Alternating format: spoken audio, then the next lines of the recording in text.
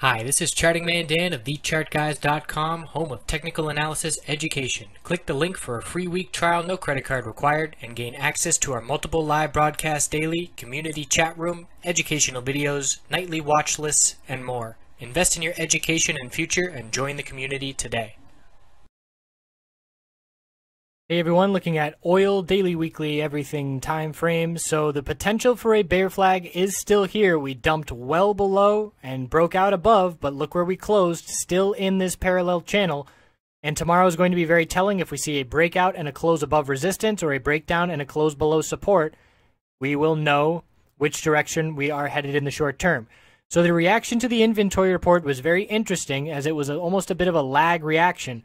And we had a bull flag show up here, and that reaction, let's zoom in so we can see those time frames, the 15-minute.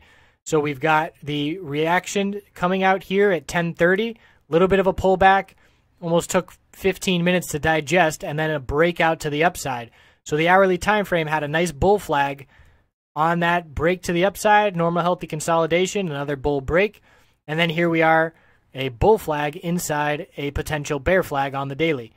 So on the weekly time frame, let's see if we're forming a bullish reversal candlestick, and we are. It's a nice hammer, and it is still maintaining these higher lows. So we had the low of 39.23, higher low 42.77, higher low 43.06, and the bulls are looking to end this week strong, so we can look to confirm this bullish reversal candlestick on the weekly time frame into next week. All kinds of trend lines we can be drawing here on oil on all kinds of time frames. We got this uptrend line here on the weekly, and we've got a resistance level here. Looks like they're going to be converging slightly. They are not parallel lines, so keeping an eye on those weekly levels. But it's a good sign for the bulls, and now we just need follow through for 2 more days and not a breakdown through that potential bear flag on the daily time frame.